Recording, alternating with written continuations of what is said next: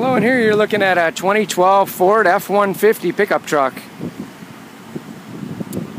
General condition of this vehicle is it runs and drives perfect like it should.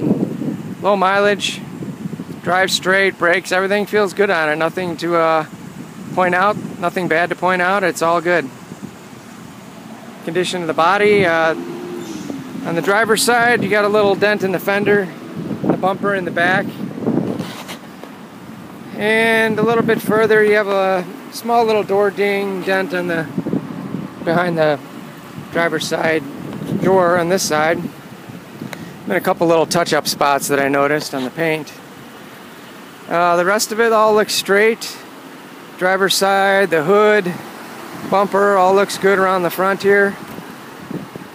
Passenger side looks good also. It's just dirty. There's a lot of dirt on here if you see all the dirt splattered from driving it. Otherwise it looks pretty good. The rest of it all looks nice and straight. Paint looks good. It's got a bed liner in the back, as you can see. Bumper straight in the back. It does have a trailer hitch, a U-Haul trailer hitch, so that's a good quality one. Tires still look all pretty good. In the interior, really nice. Driver's seat's good. No rips, tears anywhere. Could use a light cleaning, but air conditioning's ice cold on a hot day like this. Really feels good.